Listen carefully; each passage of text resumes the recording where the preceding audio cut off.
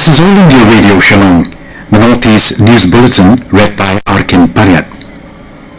Prime Minister Narendra Modi has said that self-help groups are playing a very important role in the rural areas of the country, especially for small entrepreneurs and for labourers. Interacting with members of self-help groups, SHGs, comprising of more than 10 million women across the country through video conferencing yesterday, the Prime Minister said self-help groups form the basis of economic growth for the poor, especially women. He said the groups are making women socially and economically strong. Niti Aayog has proposed a 15-point action plan to combat air pollution in 10 most polluted cities in the country, including Delhi, Kanpur and Varanasi. The draft action plan, titled Breathe India, includes encouraging electric vehicles, phasing out private diesel vehicles and development of crop residue utilization policy. The action plan also includes expediting strategic decommissioning of old and inefficient power plants. Manipur Horticulture and Soil Conservation Minister Thaunajam Shyamkumar yesterday inaugurated an aggregation unit for pineapple at Antha village in Imphal. Andro, constructed at the cost of 11.25 lakh rupees under the Mission Organic Chain Development for Northeast Region, Ministry of Agriculture. Speaking at the inaugural function, Thaunajam Shyamkumar said the aggregation unit will help pineapple farmers in solving the storage issue and provide a shelter during extreme weather conditions, stating that the unit will benefit the pineapple farmers, especially women who are tirelessly working in the field.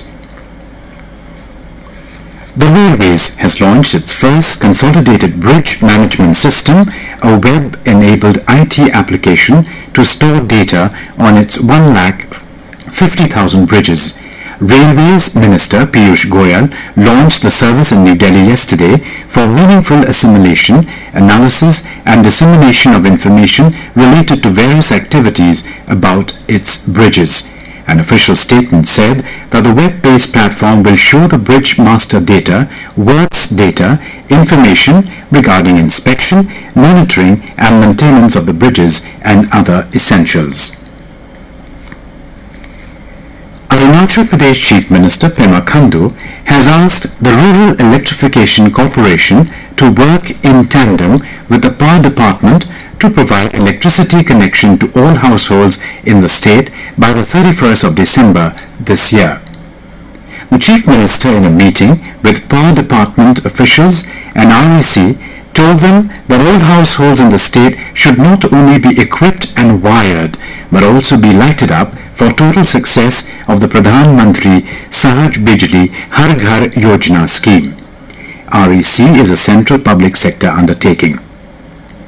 The scheme was launched by Prime Minister Narendra Modi to provide free electricity connection to all households of above poverty line and below poverty line families in rural and urban areas. The Chief Minister said the state government will mobilize all resources available to achieve 100% electrification of all households in the state by December 31st this year. The police have seized a huge cache of explosive materials from 2 persons suspected to be arms smugglers in Manipur's Jiribam district, police said in a statement yesterday.